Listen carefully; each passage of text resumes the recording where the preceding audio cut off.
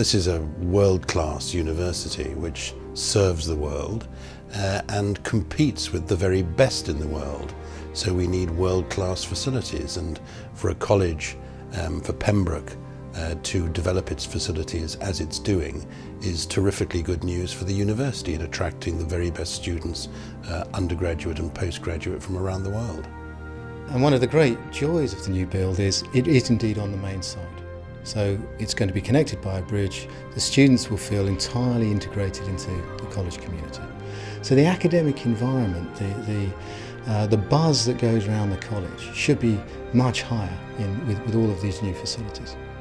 I think that the project is an exciting one, and the opportunity of chairing the campaign board I took as an exciting challenge. The project is well defined, the benefits are clear, and it's something I enjoy doing.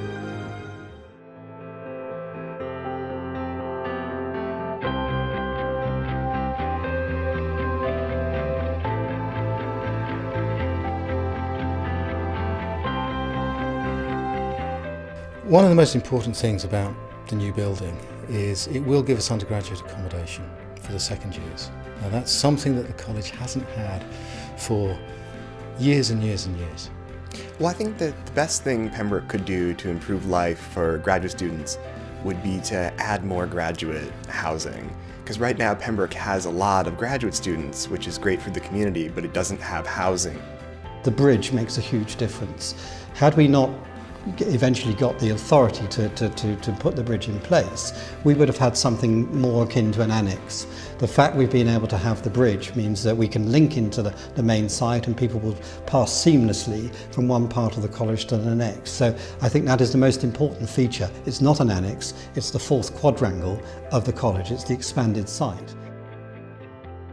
Pembroke's made great strides in recent years, and the thing that is lagging behind all that progress, though, is the extent of our physical facilities.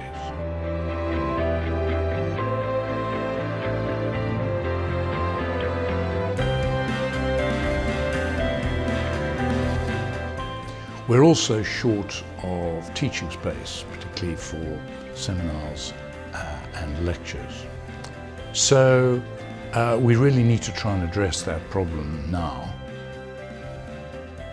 We will have all of these new custom designed facilities. We will have the lecture theatre, the meeting rooms, the art gallery, and the cafe over there as well. So the benefits will be obviously for the undergraduates to participate, but it gives us the opportunity for the first time we can now participate with the university organised events such as Access initiatives, which we haven't been able to do before. I think life will really be transformed at Pembroke College by having the new facilities, because the infrastructure will just be so much better. Having purpose-built teaching rooms, rooms for governing body to meet in, the new auditorium, I think for both staff and students actually, everything will be transformed. I'm very excited about the new auditorium that's being built. Pembroke's so good at drama and music, and I think it'll just be a great place to be able to show off so many of our talented students here. I'm also really excited about the college bar that's being built, the underground bar underneath the hall. I think it'll be a great space for the JCR to hold meetings, have bops and events, and I just think if I was showing around a future applicant, they would really be drawn to those kind of things. So yeah, I'm very excited about those two aspects especially.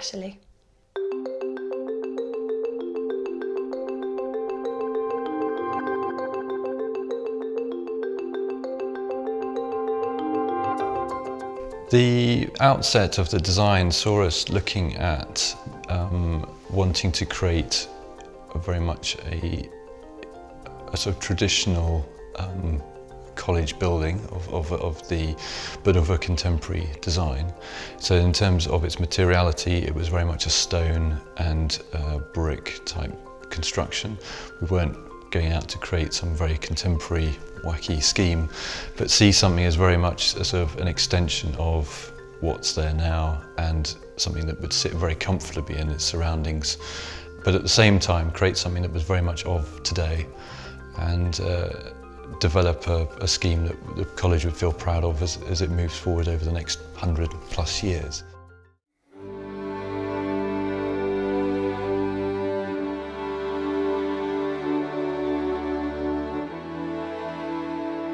Pembroke wouldn't exist had it not been for the generosity of previous generations, and everyone who's been at Pembroke has benefited from the generosity of those previous generations. So I think that undergraduates and graduates and those who've been involved in the college should really be grateful for what previous generations have done, and that should encourage them to give to the campaign so that future generations can benefit from the education that Pembroke provides. I think Pembroke alumni recognise how much they owe to the college, which helped to send them out into the world and give them a much better and more fulfilled life. I think in Britain we haven't had quite as good a tradition of supporting our old colleges as happens in the United States, and we're competing with those universities which have much bigger endowments than we do. I very much hope that at Pembroke and other colleges people will respond to appeals like this, will support their colleges much more, because if another generation is to have the advantages that I had and others have at Oxford, then we've got to give them that chance by providing our colleges with the resources to do it. So I hope that old Pembrokians will be very, very generous to their college. For me personally, I've just had the best year so far at Pembroke College. I've been supported academically, welfare, I've just had so much fun, and I'm sure a lot of alumni would be able to relate to that. I really think that to be able to continue that legacy that Pembroke College has would be a very good reason to get involved in the project. If ever you were minded to support a project at Pembroke, this is the project and this is the time.